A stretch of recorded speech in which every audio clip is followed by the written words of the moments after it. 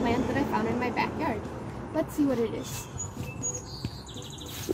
So it feels really interesting, a little bit like moss, and I'm not really sure what this is called, but let's take a piece of it inside so I can figure out what it is.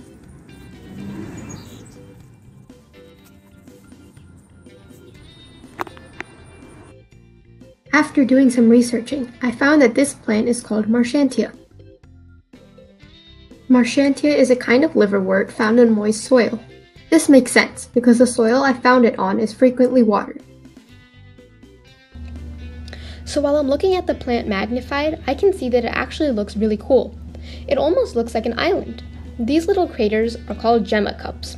They're actually pretty small, but they're looking huge magnified. The tiny things that look like umbrellas are called gametophytes, which makes marchantia what is called a gametophyte. If I turn it upside down to see what was latched onto the ground, I can see these things that look like roots. But the interesting thing is that they're not actually roots. They are called rhizoids, and are only there to hold on to the ground and not for collecting water like normal roots. This plant is non-vascular, meaning they don't have the tissue most plants have for transporting water and nutrients. Instead, moisture and nutrients are absorbed from the air directly into the cells through what is called osmosis, which is really interesting. Let's classify marchantia.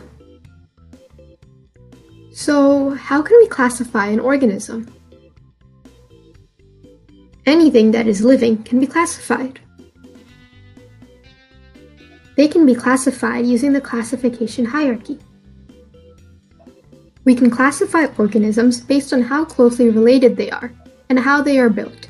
Scientists arrange organisms into categories based on the attributes or features they have in common. At the top of the hierarchy, meaning the broadest category, is domain.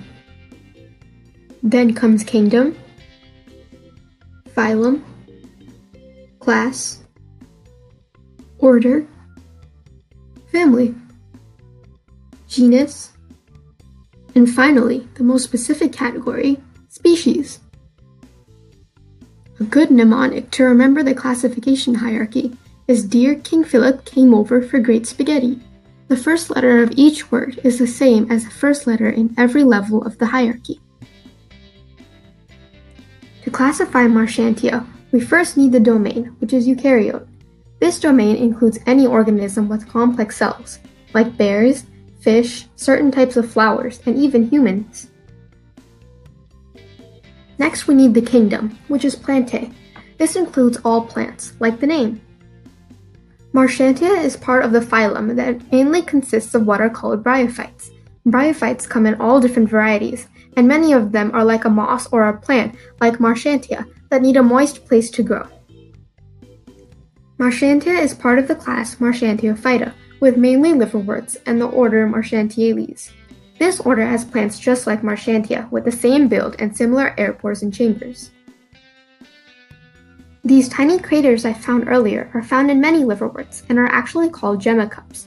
Gemma cups help the plant reproduce in the unique way that it does. The family that marchantia is part of is called Marchantiaceae.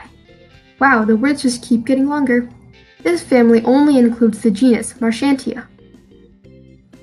Because the genus Marchantia is so specific, it's hard to know just by looking at the plant in my backyard what the species is exactly, so I'm not sure what kind of Marchantia it could be. So there we have it, we've classified the plant growing in my backyard. I hope you enjoyed this video. If you did, comment down below, give this video a thumbs up, and subscribe. If you would like to know every time I upload a new video, turn on your notifications. Thank you for watching!